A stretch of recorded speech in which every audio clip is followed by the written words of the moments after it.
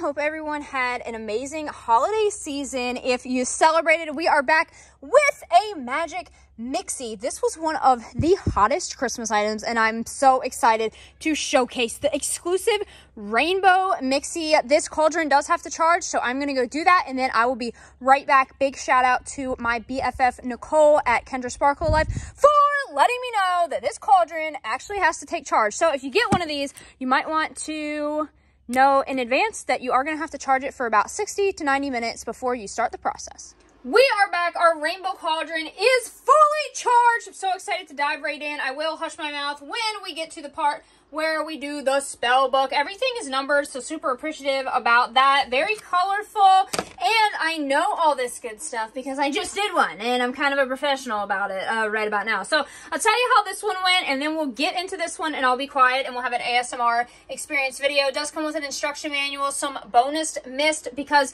my best friend Nicole also told me that the first mist that the Cauldron does is the best mist that the Cauldron does. So you can use it a couple more times before you have to use your refill vial, but it does mist a lot more the first time around.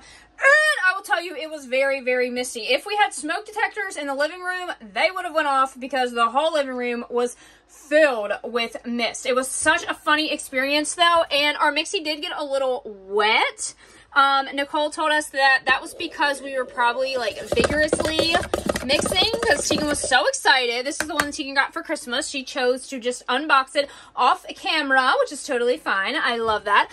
And it got all down around the Cauldron here, and so our Mixie did get a little wet, which is fine. Our Mixie still works. Still really cute. See? And the Mixie is totally interactive. There's different things that it does. So cute.